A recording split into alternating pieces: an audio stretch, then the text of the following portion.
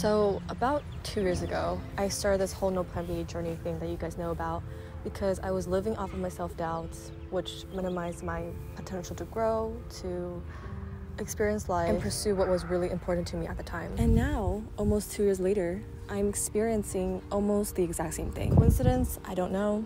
It's probably just life. Some of you guys might be wondering, so the journey didn't work? And no, it's not that. The journey worked. It worked really, really well. It actually changed my life, for a matter of fact, and completely reinvented my outlook on how to live a meaningful and fulfilling life. The journey proved to me that we individually hold more power than we believe. And once we consciously tap into it, it opens all the doors that were once closed. So yeah, the journey worked. The journey worked really, really well. But the reason why I feel almost the exact same way I felt 2 years ago is because the journey doesn't just end after 6 months. You must practice what you learned during the journey for a lifetime because the no plan B journey itself is a mindset. I do have to say though, it feels heavier this time because, as you know, you grow and more gets added on to life, like more stress, more pressure, and simultaneously you feel like you have less time as you age, because it's true, you do. Our time horizon shortens, never lengthens, and there's just more weight on one's shoulder. And listen, I'm not trying to be a negative Nancy here or to complain. It's just life. I'm simply stating a reality we all collectively experience in some type of way. Despite feeling this way though, there is a difference in how I view myself this time around compared to 2 years ago. The last time I felt very lost and doubtful and afraid to commit to a path I really want to pursue. But this time around, I feel more grounded, more committed, and more at peace with the idea of doubt. Like before, I would just engage with these limited beliefs and let them eat me alive. But now I just let them be because thoughts will always exist to some degree. I don't think it's not possible to completely wipe out everything. Like I believe if we lacked doubt, then we are either unaware of our stagnation or we succumb to complacency, which both sound terrifying. So I would pick doubt over those two options any day. But yeah, this time around, I just don't engage with those thoughts anymore. Instead, I focus on things I do have and things that can help me move forward. And this leads into my next point. When you take the time to understand yourself and to invest in your mental fortitude, you learn how to build mental systems that help you decrease the lead time it takes to recover from setbacks. For example, I would remind myself, instead of freaking out, let's figure it out. If you've done this before, you can do it again. And if you've never done this before, you can still figure it out because life is always figure-outable. So when you have these mental systems in place, you are able to bounce back much faster and effectively. If you were to have no systems in place and allowed your feelings and emotions to just run uncontrollably. And when you have no systems in place or have yet to do the work to set these systems, then you are hurting nobody else but yourself because you're robbing yourself of the ability and opportunities to fully tap into your power and potential. And we don't want that.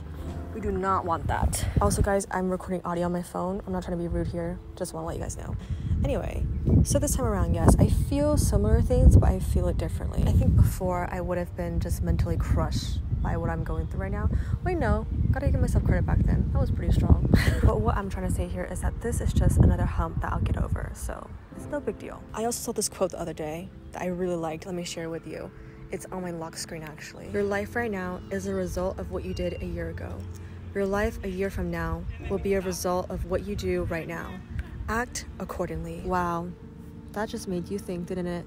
It made me think. It made me question my whole entire existence. It sent me into an existential crisis actually. I'm just kidding. I was so dramatic. No, but really though, I was crisising. There are 3 reactions when a person hears this quote. Number 1, I am the problem. I can't believe I'm the reason why my life is the way it is right now. It was all for nothing.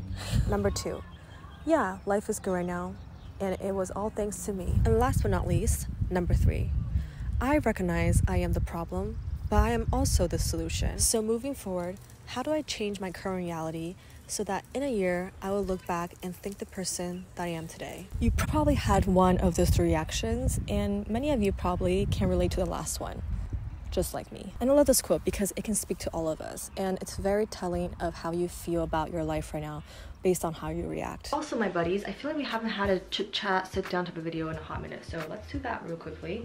I want to update you guys on what's been happening in life because some pertains to you. So if you've been keeping up with my content, then you know that I've been building the No Plan B Academy. And you might be wondering, Lizzie, what is the No Plan B Academy? What is that? It is an online academy that is parallel to No Plan B Journey. And for anyone that's new, the No Plan B Journey is a 6-month self-development journey where you pursue your Plan A fearlessly. So in the No Plan B Academy, I'm going to teach you everything I learned during the No Plan B Journey and more. And what I mean by that is that I've been in the self-development personal growth game for 6+ years now. Like, I've been in it for a hot minute, and I have learned so much about personal growth and self-development, and I want to share with you guys because knowledge should be shared. That is the premise of my whole entire online community and the Power Club. I'm currently building the academy from the ground up right now, and it's been a very fulfilling and interesting time. I've learned so much about course creation and providing value in a way that is transformative. With that being said, I would love for you guys to check it out once it is out. I'll keep you guys updated on launch date, and if you want to get first looks and first access to the course, then join the waitlist. I'll link it down below. Again, you'll get first access and first looks into the course when it's out. Also, I know you guys love my book recommendations, and I have one for you.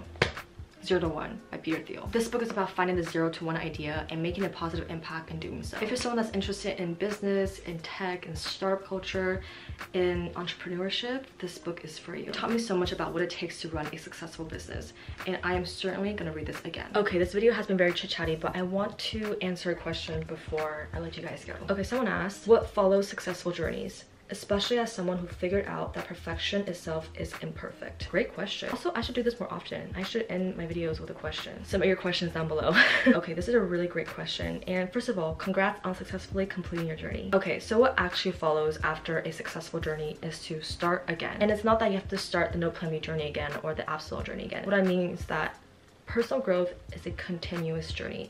It never really stops. So what you do is start again, take on new challenges, overcome different fears, continue to work on yourself. The only difference between each stage or each journey is that you begin at a greater magnitude and on a higher pedestal every single time. And I always say there's two sides to it. Number one is that you'll need to continuously work on yourself, like I mentioned already. Because yes, after the journey, you'll be more confident, hopefully, less doubtful, and more secure about who you are. You're now better at prioritizing progress over perfection.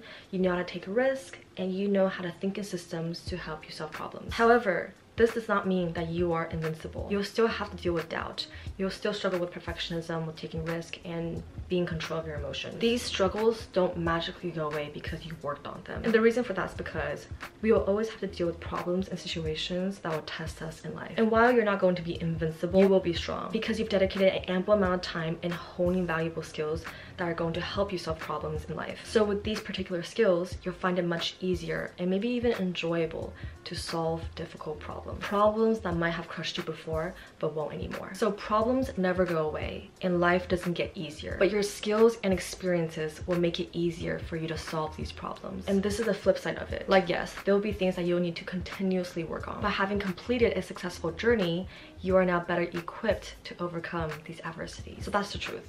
You won't be invincible or perfect, but you are so capable of achieving the things that you want to achieve because you've done it before. With that being said, I hope you guys enjoyed this video. I had a great time chatting with you guys, especially the little Q&A at the ending. And again, if you're interested in the No Plan B Academy, waitlist down below. I would love for you to get first access to the academy once it is out. Thank you guys for watching. I appreciate you guys so much, and I'll talk to you guys very soon. Bye-bye.